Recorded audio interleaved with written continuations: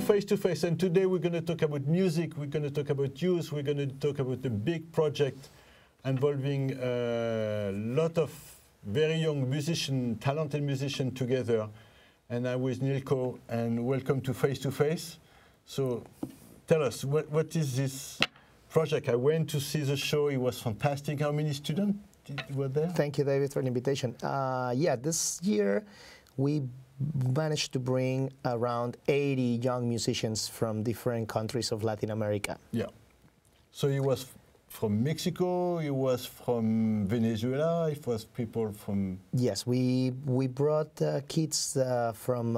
it's basically the same project that works in different countries. Mm-hmm. So this is the first time that we put them together, and we're able to fly them into New York and Washington to do a little tour of this orchestra that performs classical music. Mm-hmm. So the kids were coming from Jujuy, north of Argentina. Mm-hmm. They were coming from Chiapas, Mexico. Yeah. Medellin, Colombia, and Caracas, Venezuela. Yeah. There were also some kids that came from Phoenix, Arizona. There was actually one young, talented violin player. From Florida, no? And also Miami, yes, which is where the main foundation works.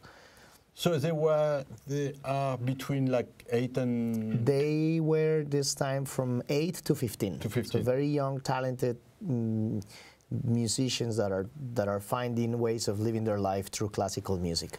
And why? No, because I went to see it. It's absolutely breathtaking. It's so powerful to see this musician playing together. And so what is Well, basically. For many years, it's known that arts and especially music and the way an orchestra functions, it's a very good way of teaching people at a young age how to work as a team, to create a better society and to work better as a team. So, because in the orchestra, in classical music, everybody plays a very important role. Nobody is more important than anybody. Yeah. It's like a soccer team, you know? If you don't have the goalkeeper, then... So everybody, even if you don't make the goals on the other team, but you need to be there because otherwise your team doesn't work. Yeah. So the orchestra functions in that same way. So when you're part of the orchestra, you really feel that you belong to a place where you can contribute and where you're actually needed. So if you don't come to the rehearsal, if you don't come to the concert, then the orchestra misses you and everything collapses. Yeah. So I think when you're a young person and you have that feeling that you are actually required or needed in a society, this is very powerful images. You find a place in society. Yeah. So that's a concept that we have known for years. I mean, we mean humans, like we know that this helps to promote a better society. In this particular case, there was a great visionary man whose name was Antonio Abreu. He was born in Venezuela. Yeah. And over 40 years ago, he started teaching kids that belong to very poor communities. So people that really need some help in order to develop a better society. So he was basically just going to these random places in the middle of nowhere, and he started to teach classical music for free to these kids that had no other opportunity than to go into the street and live a life that is not the most positive for them, following the steps of their older brothers or sisters, very difficult family situations where some of these kids were completely homeless or they don't have anything else to do. And then, of course, the next step is just to do something that's illegal. And then there's a lot of conflicts that come with that. We all know that. So Maestro Abreu was giving them an opportunity, like, oh, instead of, why don't you come to this so that you can learn how to play violin or how to play the flute? And some of these kids loved the idea, and they were coming regularly to these classes. So Maestro Abreu started gathering other friends of his, and they would go to teach these kids. So this was over 40 years ago. Time passed, and this project started to be known. And there were a lot of people as volunteers. They were going to give their time and teaching and recruiting more of these kids all over Venezuela. This was in the suburbs of Caracas. Yeah. So little by little, the program expanded. Okay. And they started adopting it in other societies, in other neighborhoods, because the kids were actually falling in love with learning music and creating orchestras. And the parents were, I'm sure, because I saw the parents, they are even more involved than the kids themselves. I mean, they play a big part of it. So when everybody knew about the project, then the project became a little more known, and up to the point that many years ago, the project became part of the constitution in Venezuela. So it's a constitutional project where the government had to give funds for this project. Oh, wow. So it spread all over Venezuela, and then of course, a lot of talented people started to came out of there. So after 10 years of working, these kids that were 8, now they were 18, and they were professional violin players, professional flute players. Because if you're a kid, this is very interesting. When you're a kid and somebody tells you, listen, this flute is for you, this is yours, and this kid, he doesn't have food at home. Suddenly he has a flute, so he has two options: do I sell this flute and make some money, or maybe I just now they need me in this orchestra. Without me, this doesn't work. So this kid that was no one suddenly has a responsibility in this little society that we call the orchestra. So as a social experiment, it worked wonderfully because they wanted to be part of this. So one of these kids, many years ago, was so talented that he went out of Venezuela and toured the world as a conductor, as a young conductor. And he was basically impressing all people around the world, because he came and won very important competitions, conducting competitions in Europe, in Germany, and then everybody was asking, like, where is this kid coming from? Why is he so talented? Because usually in this, let's say, elite world of classical music, everybody knows each other. And we know where they're coming from. And then so some kids are born to be great. Like if you are, if your parents are musicians, then most probably you're gonna be a great musician, and they nurture you and they take care of you so that you can be the next Karajan, the next great conductor. So suddenly this young kid from Venezuela comes and starts conducting better than anybody else. So his name is Gustavo Dudamel. So Gustavo came out of the Sistema, that's how it's called, of orchestras in Venezuela. And then after that, he called international attention because great masters like Claudio Abbado or Simon Rattle from the Berlin Philharmonic, Plácido Domingo, they all looked into Venezuela and they flew and they started seeing the wonderful things that Maestro Abreu have been done for years. So after that, the whole world was like, focus on what they were doing and applying it in different countries. Up to the point that they came to the New England Conservatory in Boston area, and they founded a school in partnership with the conservatory of how to teach El Sistema. So if you're a musician and you have a master's degree in music, you can apply, and if you're accepted, you study for 2 years, I think, and then you learn how El Sistema works. So young students from all over the world, Spain, Europe, I mean, they were coming here, and after they get the degree, they go to Venezuela, they experience how it works, and then they go away and create their own systems. So that was how some of these groups were born in this area. So there is a group in Washington Heights, another one in Union City. So what they do is they teach music where it's more needed. So that's how did you get involved? Okay, so because you come from the traditional Colombian music. Yes. And just to finish, Gustavo Dudamel is today the principal conductor of Los Angeles Philharmonic, and he has a huge career. He's doing amazing things. So he's been an inspiration for us, for many musicians. So how I ended up into this is because in 2010 we did a concert at Carnegie Hall.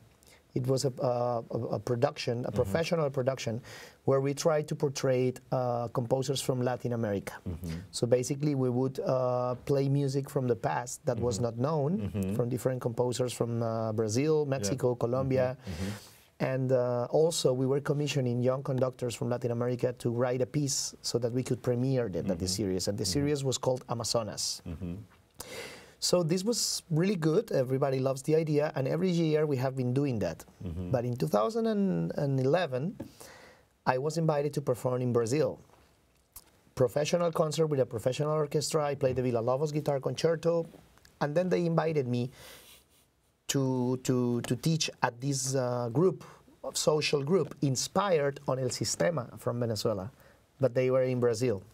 So I went there and I met the kids, and I was really amazed with their talent. They were really talented. So I told to the directors, hey, they are so good. This is incredible. These young kids play so well. It will be great if we could bring them to New York to perform at Carnegie. And I said that as a big dream, because I didn't know what I was getting myself into. No, you know? no. It's like producing.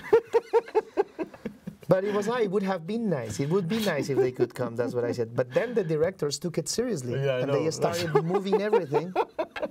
And then this was 2011, and then they found all the money they needed with the Brazilian government and with money from their parents of the kids. Everybody was collaborating. The kids were playing music on the street. So how did you had to make reservation at Carnegie, and then you... So in 2011, we ended up, actually, we managed to do it. We got the fundings, we got the visas, the permission, the hotels, transportation, the flights, and we did everything. And we brought a 100-piece orchestra, and I started doing contacts here so that we could present them in many different theaters. And we did a concert at the United Palace Cathedral. We did a concert at St. Peter's Church in Midtown. This is crazy. Union City Music Project. Just the logistic of that story, it's a nightmare. It was crazy. We learned a lot from it, and it was beautiful too. So it was very rewarding when you see their kids. They couldn't believe they were playing at Carnegie Hall when you're 12. That really changes your life. And to prove the point, when they went back to Brazil, the government gave them a house. And they were received as heroes, and they gave them instruments, and they gave them everything they didn't have, just because they managed to do this. So it really changed their lives, and that project has been growing, and hopefully it'll happen again. So since that moment, I discovered that there was something beautiful in doing that kind of social work. So inspired by El Sistema from Maestro Abreu, I have been getting in touch with different projects that do the same thing in different countries. So in 2015, I worked with Redes USA, which is a program that was born in Tijuana, Mexico, which is also the same thing, teaching kids, and then the most talented, they get to travel. So we produce that.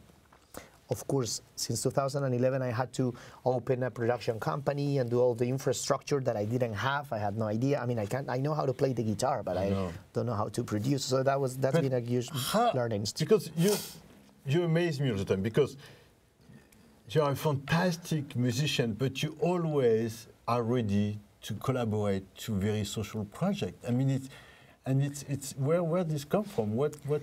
I don't know. I guess coming from a country, and when I was growing up in Bogota, Colombia, it wasn't a really beautiful moment. I mean, it was a tough moment of violence, and there was a lot of things happening. As a kid, I went to the corner to buy milk, and there was a bomb that exploded 2 blocks away from me. So it was like, they were not nice moments. The 80s, the 90s in Colombia were not a good problem. We had a lot of problems, a lot of corruption from the government, but we also had the guerrillas, and then we also have the drug cartels. So maybe there is something that. Yeah, but I know a lot of Colombian. Believe me, I know a lot of. My wife is Colombian, and I'm telling you. So I wish everybody was. I wish it was a trick, but it's not the trick. That's not what. I don't know, but I just know that without knowing, I ended up doing it in Brazil, and then I fell in love seeing the reaction of the kids and seeing how understanding what Maestro Abreu teach all of us, which is how to make a better society using the arts for that. So I think I understand the result. The story is the beginning. The problem is not too much at the end. The problem is at because they are crazy project. They are crazy. I guess it's just I received a lot also from great teachers in the past. You know, I was also helped by my teachers here, and to see and to read what Maestro Abreu did. So then I think that every artist must have a social responsibility, because otherwise art loses its value. If you are making art so that you can be famous or make money, or like that's one way. But I think it's way more rewarding. And I think since the very beginning, art causes and it has a strong force to make impact in people's souls and make you react in a different way. Sometimes you are in front of a painting and then you start crying and you don't know why. And so art is a powerful tool. So if we use that tool towards building a better society, I think it's just something that we should take into consideration. And if we have that possibility as artists, so I think we must have a social responsibility. I just think it's just basic. And I feel better when I do it. It's just, I play better, I feel more connected, I feel like I'm just not... Beautiful. I think that's what's maybe the cause of it. And that's why with Susan Seaman, who's this wonderful lady who was actually one of the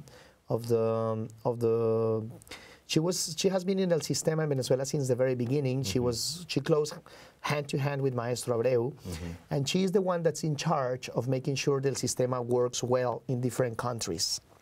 So they don't have a direct relationship with El Sistema, but they do get inspired and they follow the teachings of Maestro Abreu. So Susan is the one leading this project with the Simanov Foundation. So she made sure that all these kids, she put them together and then we collaborated so that we could bring them here. So the concert you went was the Susan Seaman Foundation and Aslo, which is the company that I run here. We produced this and then we brought the kids. I ended up conducting the orchestra. There was a lot of guest conductors. It was a beautiful experience. And the kids are just super happy that they were able to come and perform here. And the parents were. Do you want to go back to Colombia and give us a little bit now what is the situation there? How do you see? I see that there's a lot of hope and things are way better than when I was growing up. Of course, there's a long way to go because I remember one person once said that he was fixing the country because he was fighting against terrorism and he was fighting war with war, and for some people were very happy that was happening. And then he said, yeah, now in Colombia we're better because now it's easy for you. You can go in your car to your countryside house. Now it's safe. Now everybody can do it. Before you couldn't do it. So now you feel safe if you take your car and you go to your countryside house.